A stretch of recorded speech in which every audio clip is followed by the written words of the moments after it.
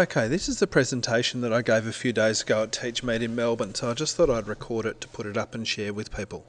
So this is about giving feedback. Now I know feedback is one of those things that, well, as teachers I think we think this is one of the things we do well. And I actually do think it's one of the things that we really bring to teaching. There's lots of things you can actually look on the internet and say, how do I do this? I mean, this really is one of the things that's come an amazing distance in the time that I've been teaching. But what's harder to get is feedback, because people will comment on stuff on the internet. You know, you can put your work up there, but a lot of what you get is just mindless, oh, that's terrific, or people sniping. And the sniping's not particularly helpful. So I want to start with a little exercise.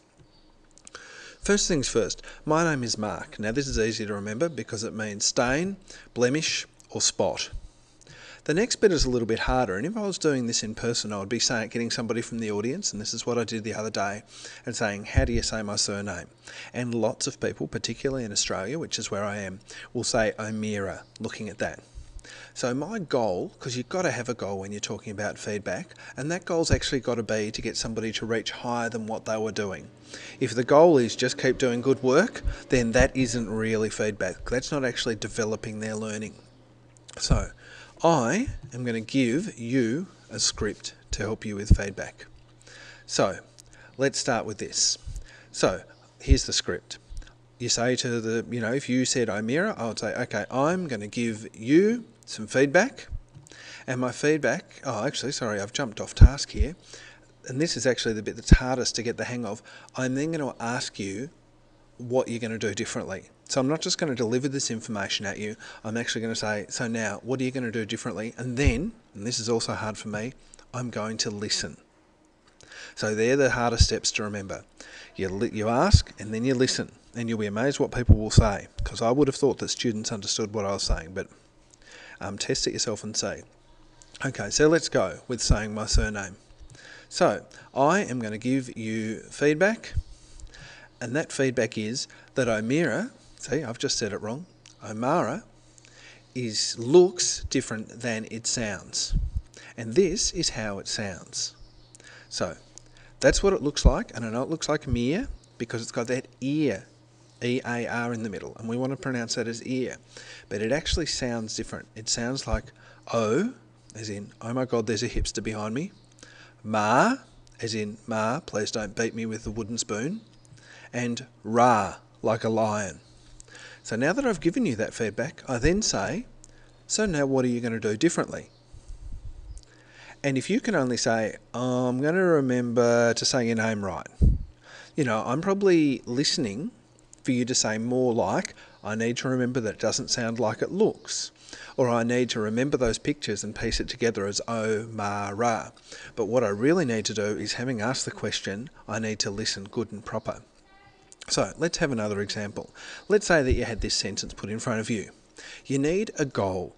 You need to be able to say, what am I actually going to concentrate on this student improving? Now, you've got a couple of things here. Obviously, you've got the capital at the start and you've got sitted instead of sat.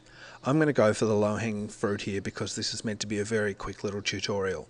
So my goal is to get the student to start their sentences with a capital letter. So that is what I want them to reach for that they're not currently doing.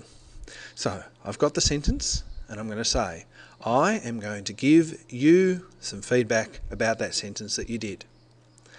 And then I'm going to tell them that all sentences, or in fact most sentences, start with a capital letter for the first word in the sentence. There are some exceptions, and I might explain this to more senior students, for products that have a fixed capital letter, but in a fixed lowercase letter, but in every other case, the first letter in a sentence is always a capital. So then I'll say to the student, so what are you going to do? What are you going to do differently? And then I'm going to listen and see what they say. And I hope what they're going to say is, I'm going to look at the start of my sentences and I'm going to change it to a capital letter if I've missed it. So we could see it again with the dog seated down next to Dave. Again, I could go for the capital at the start, seated. When I did this the other day, we went for Dave. Again, it's pretty easy. And again, the goal is for the student to start proper names or proper nouns with a capital letter, and that's reaching up from where they currently are. And once again, I am going to give you feedback. You give them the feedback, you say, so what are you going to do? And you listen.